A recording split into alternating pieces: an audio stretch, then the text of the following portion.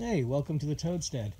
I guess somebody saw this in the background of one of my videos and asked about it, so we'll go ahead and do a quick video on this.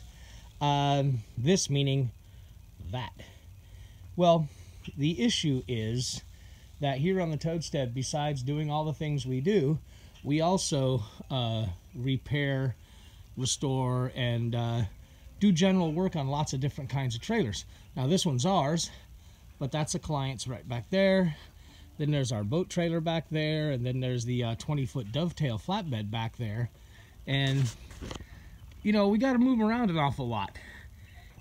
It's just a real pain in the rump to have to back a pickup truck up to it and, you know, down the tongue, get it all hooked up, make sure it's safe, and then move it where we got to do, repeat the process, blah, blah, blah, blah.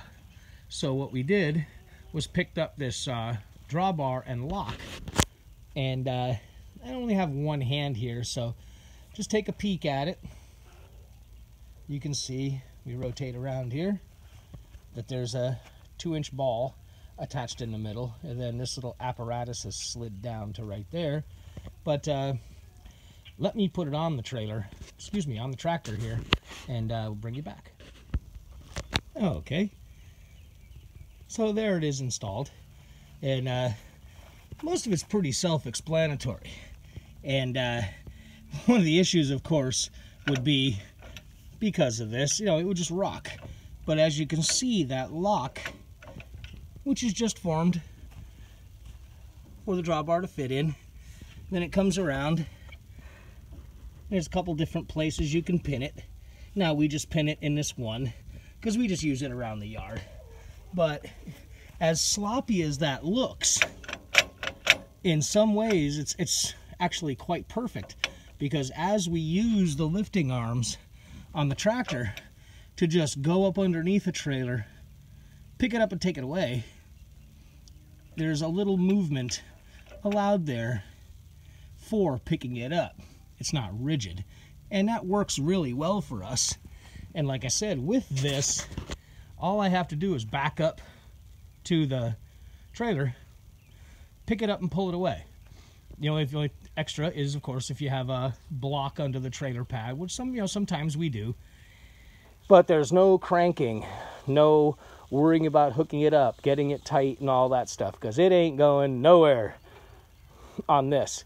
And with this 2-inch ball, we can even pick up slightly larger trailers.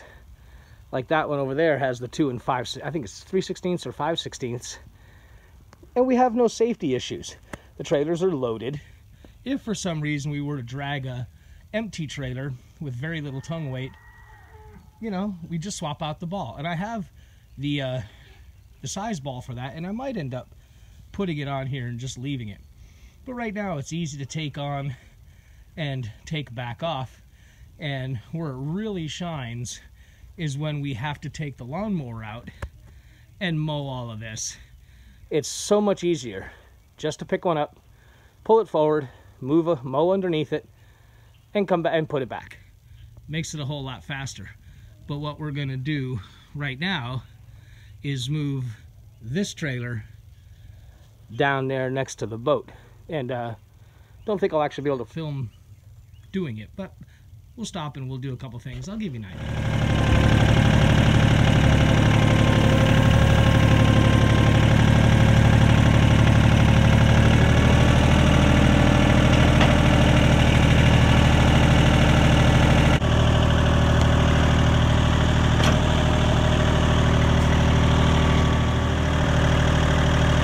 Okay, well, I don't know how well you can hear me over the tractor noise.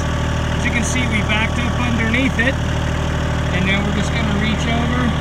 I do this from sitting on the tractor, obviously, but I'm alone here. And we can just pick it right up, move it wherever we need to move it, and then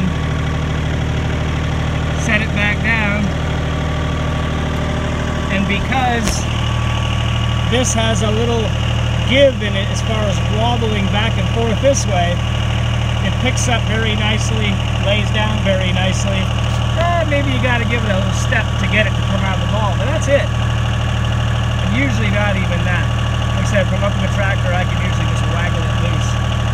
So this little drawbar is likely going to live on the tractor most of the time. All right, thanks a lot. We'll see you next time around.